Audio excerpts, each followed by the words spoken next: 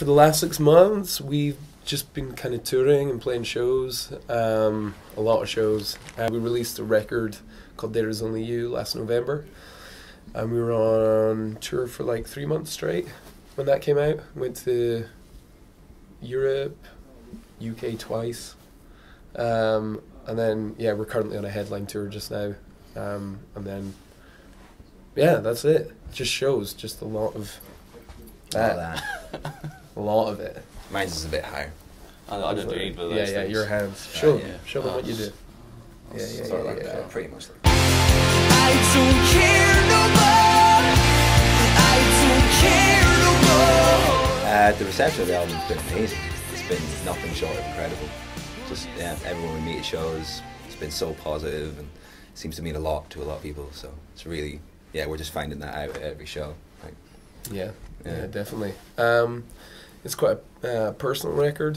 I think all our records are, but this one in particular was a lot of hard work went into it.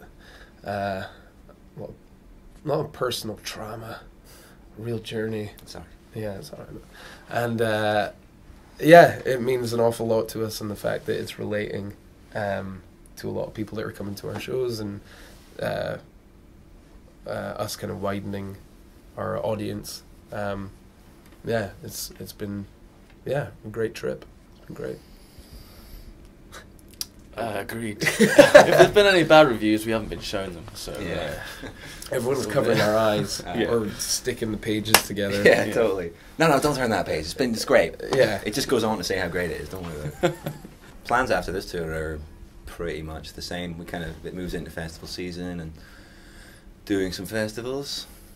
Going to be outdoor for a little bit of the summer. Yeah, outdoor. We'll probably crack on with the next batch of songs and keep active in that way. Maybe go into the studio and start demoing. But I mean, it's really more of the stuff we were just talking about. That whole and me, I was up here and that you're showing again. More of that stuff. That's all we seem to do. I feel like we've been doing that for the last 9 years or something. I think that's what being in a band is. Right. I'm surprised we're not stuck. It's weird, isn't it? It's cool though. Sometimes I'll be waiting for a coffee. I'll be in a queue waiting for a coffee, and I'll just be like, "Oh, totally." Just in it. I'm like in HMV, just looking at CDs, and I'm like, check, check, 1, 2. Oh wait, I'm not. All right.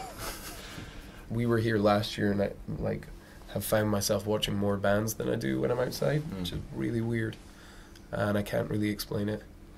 But it's a cool festival though.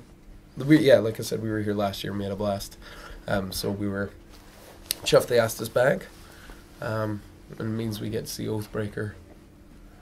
That band are so cool. Yeah, man. Yeah, we saw them yesterday. Skindred too, man. Skindred. I hope they play some deep cuts tonight. It was greatest hit shit last night. Yeah, I wanted that. I want my deep cuts. Some the album tracks, man. I want track 8 and 9. Yeah. I want track 8 and 9. Sick. Secret track as well. No, just any album, play that? Track 8 and 9. Their second really. One.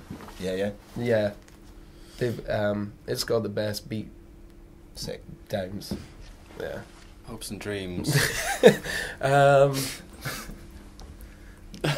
That's my way of phrasing the question. I mean, I think we all dream of some sort of normality in our minds, but that's done because we've been in this band since we were, me and him since we were 15, and this lineup's been together for 8 years. So the dream of normality is dead. Dashed. That is the one hope though that I have, is all aspects of my life kind of synchronizing and actually being able to work together rather than just constantly fighting with each other, tour life and home life and having money and stuff. I guess that would be alright as well. I don't know.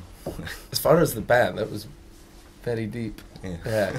As far as the band go, I mean, we want to be playing bigger shows and be allowed to keep releasing records and just fucking be the size of Bruce Springsteen in the E Street Band. That'd be a nice way to live. Even just the E Street Band. Just the E Street Band, just one of them. They have a pretty decent career even without Bruce. Yeah. They probably still do shows.